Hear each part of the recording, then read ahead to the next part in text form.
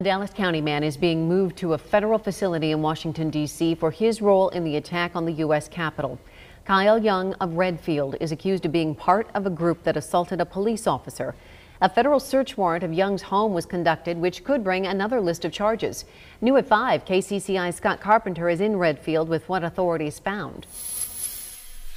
A federal search warrant of Kyle Young's home here in Redfield is where authorities found drug paraphernalia, a digital scale, and several large bags with green plant material inside, which authorities say is consistent with materials used by drug dealers.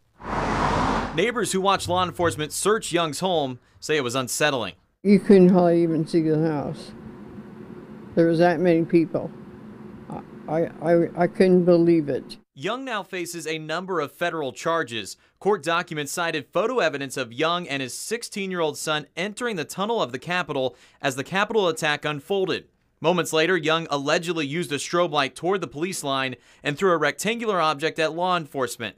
Then the documents allege Young can be seen on Officer Michael Fanone's body camera. Fanone said Young attempted to take his gun. Individuals in the crowd start grabbing for my gun, and at that point, people started chanting, "Kill him with his own gun." Young's lawyer, William Cutmas, says there's an important detail to that claim in the newly released affidavit. The footnote said this: although the video seems to be okay, the audible portion of the video is indecipherable.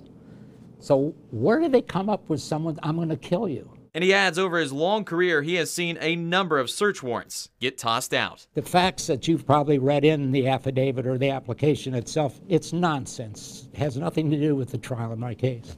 In Redfield, Scott Carpenter, KCCI 8 News, Iowa's news leader.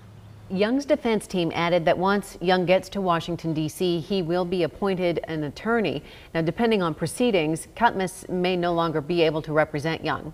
Young faces more than 10 federal charges, including acts of physical violence in the Capitol building or grounds and assault on an officer.